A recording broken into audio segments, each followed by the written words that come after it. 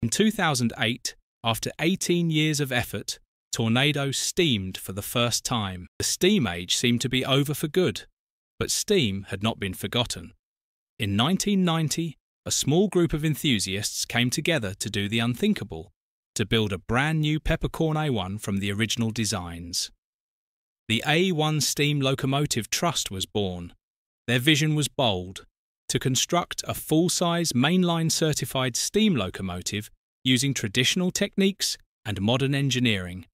It would take nearly 2 decades, thousands of drawings and millions of pounds in fundraising, but they did it. In 2008, after 18 years of effort, Tornado steamed for the first time. The age of steam had returned, on new wheels. Though faithful to the original design, Tornado was built with modern rail safety in mind. Its boiler was welded rather than riveted.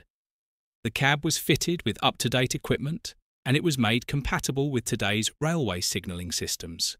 Despite these updates, she retained her classic 4/6-2 wheel arrangement, 3-cylinder drive and traditional elegance. Tornado is a perfect fusion of past and present,